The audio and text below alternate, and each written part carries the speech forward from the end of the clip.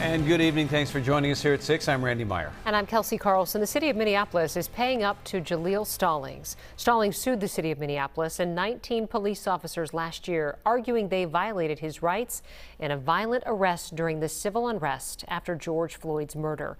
The whole thing caught on surveillance video.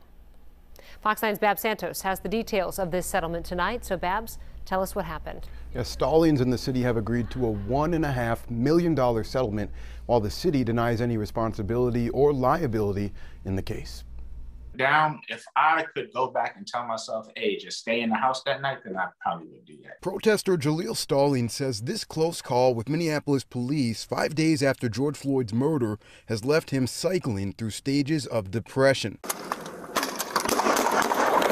I was extremely upset because I didn't feel like I was wrong in the incident. Now he's telling his story for the first time. Stallings says out in the unrest after George Floyd's murder, an unmarked van suddenly appeared and shot him in the chest with what turned out to be a non-lethal round. At which point I returned fire 3 shots. Stallings says he didn't know the men he exchanged gunfire with were police officers, and once he realized, he immediately surrendered. But body camera video from that night shows arresting officers continuing to rough him up on the ground. A lot of the bruising was gone within a month. The eye fracture took a little longer. Once out of jail, he was charged with attempted murder, and worries of decades behind bars overtook him. Even worse, because he felt he hadn't done anything wrong.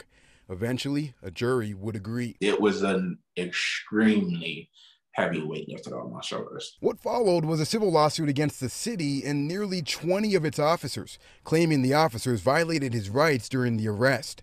On Monday, the city agreed to settle the case for $1.5 million, as well as attorney fees. As part of the agreement, they've denied any liability or wrongdoing. I'm extremely satisfied and grateful for that, but I'm disappointed because my purposes in filing the civil lawsuit was never money.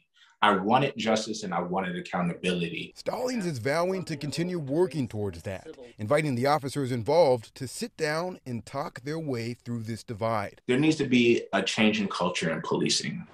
And Stallings says he is also working towards a place where he can one day forgive the officers involved. Back to you. All right. Thank you, Babs.